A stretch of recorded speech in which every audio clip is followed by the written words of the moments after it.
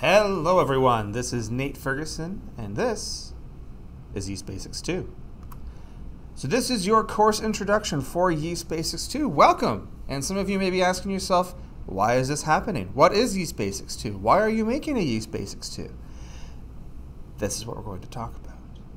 So, to give you a bit of background for this, every single day of the week, we here at Escarpment Labs are talking to our clients. We're figuring out how we can best serve them, what products we can provide them, and more importantly, especially for me, how can I help them fix their problems? What problems are they having? How can we best assist them and to make higher quality beer? Through this, we know their problems very well. And we've then realized from chatting with many of you that many of you are suffering, if not exactly the same, very similar problems. These are common yeast application problems within the brewery. So the goal of this series is to address those. The goal here is to educate and advise you on the application of yeast in the brewery to avoid these common problems. Now, as always, as we go through all these different elements, if it's not going to make you a better brewer, if it's not going to improve the quality of your beer, we're not going to cover it. We're going to keep things simple as possible, no more complicated than it needs to be. Now you may be asking yourself, what's different about Yeast Basics 1? Nate, I already went through your first lecture series and I saw this. Well, Yeast Basics 1 was mainly focused on general knowledge of yeast and how you can better understand yeast and how it functions. Understand how ATP and why the yeast cells consume sugars and things like that. You can almost think of Yeast Basics 2 as the application or how you use these elements from Yeast Basics 1. It's going to be focused on using yeast within the brewery with an emphasis on how to avoid common problems that we see or where to identify these common problems that occur. Now, we have broken this series down into 4 modules, and each one of these modules will compose of 2 individual lectures. The 4 topics we're going to be covering are, for Module 1, Yeast and Oxygen, so Wort aeration. Module 2, Monitoring Fermentation and Harvesting Yeast. Module 3, Pitching Yeast and Understanding Pitch Rate. And then Module 4, some small topics and a wrap-up. Although it's not required, I highly recommend and strongly encourage you to watch Yeast Basics 1 before tackling this new content. Now, a bit more in depth. I said each module will be broken down into 2 different lectures. Lecture 1 for Module 1 is going to be how oxygen works, why it's important for the yeast cell, and then we're going to follow up with the application, how to properly aerate your wort, go into mechanics, go into sintered stones, carbonation stones, different mechanisms for injecting air into our wort so we see an increase in DO and therefore happier and healthier fermentations. We're then going to get into Module 2 for monitoring fermentation. What should I be looking for during a fermentation? Just because the gravity is going down, is there anything else other than density or gravity I should be looking for? We're then going to go and flip this into harvesting yeast, best practices, principles, things we have found internally that work well and things we found that don't work great. Now, after these 2 modules, we're going to have a Q&A with Richard and I to answer your questions based on these first 2 modules.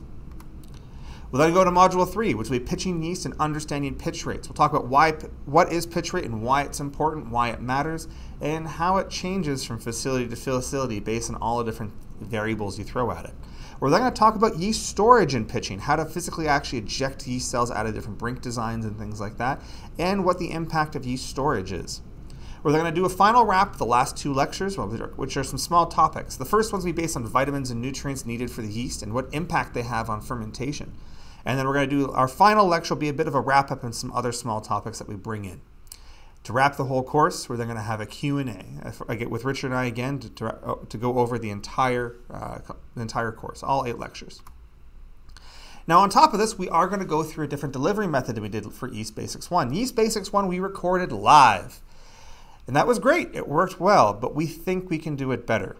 Now, for this live version, we presented the lecture and then we answered questions immediately after. We're changing this up.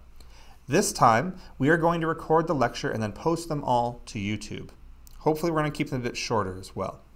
There will be 8 lectures in total posted over 4 weeks, so roughly 2 lectures each week, plus some Q&As thrown in there.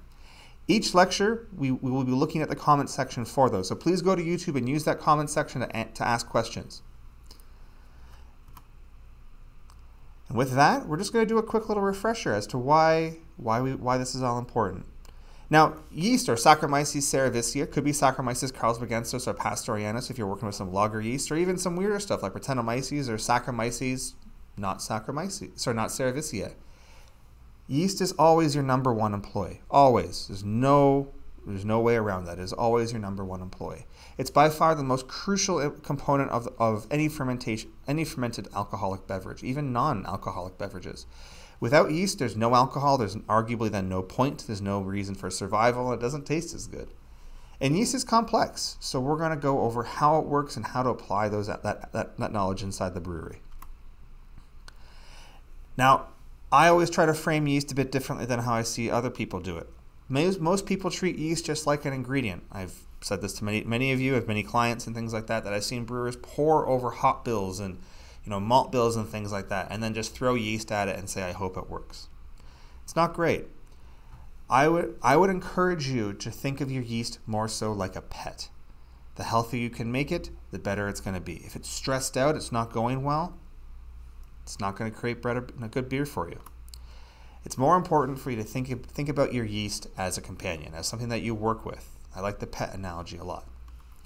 You need to care for it. You need to take care of it, and it'll take care of you. Think like a yeast.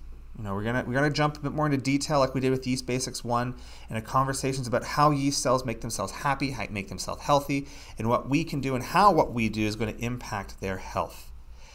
I want you to get into the mindset of a yeast cell. It might be a bit nerdy, I know. Think of like Honey, I Shrunk the Kids, but go a few more scales down, even smaller, to single cells.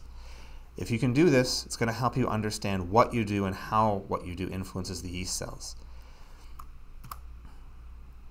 Now, this can be difficult. I'm not going to argue that this can be difficult. One of the main goals of Yeast Basics 1 and this series is to help you better understand what makes a yeast cell tick.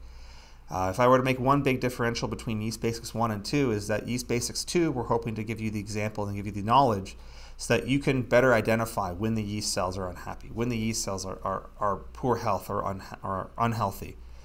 There's a lot of small little signs that that if you understand what's going on, you can see and understand or predict or observe what is going on and be able to solve it on your own. Now remember, for all this content, if it's not going to make you a better brewer, we're not going to talk about it. There's a lot, we can get really into the weeds with all this content. We can go get really nitty gritty. That's not the goal. If it's not going to make you a better brewer, we're not going to dive into it. That's what the Q&A is for, if you want to go further into it. It's as simple as this, though. If you just add, it's the golden rule. Treat others and the planet as you would like to be treated. Do unto others as you would want them to do unto you. Just include yeast. If you make them happy, they'll be happy too. A little bit of a running joke that also happened before. You can almost think of this series as the second edition of How to Win Friends and Influence Yeast. Always a bestseller. And with that, that's your course introduction. I don't know about you guys, but I'm excited. We're going to start recording all the new lectures coming out the next couple of weeks. And if you want to learn more, come along as we go through Yeast Basics 2. Look forward to seeing you. Cheers.